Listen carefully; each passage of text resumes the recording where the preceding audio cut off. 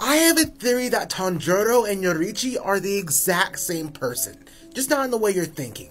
Anime only, some manga spoilers ahead. So a huge concept in Demon Slayer is reincarnation, which played a huge role in the manga's finale. That being, all our favorite heroes who passed away came back to life and shared distinct characteristics with their past life, like Mitsuri and Obanai. So what if Yoriichi reincarnated as Tanjuro? All Yoriichi wanted was a simple life with his wife Uta and a family. Also, while he became a swordsman, he originally quit because he couldn't stand the violence. Now compare that with Tanjuro, he has everything Yoriichi wanted. A simple life with a family, a master of Hinokami Kagura, sun breathing but can't use it to do harm. Also, he can enter the selfless state, which is very similar to the transparent world, something Yoriichi could use since birth. So is Tanjuro Yoriichi? What do you think?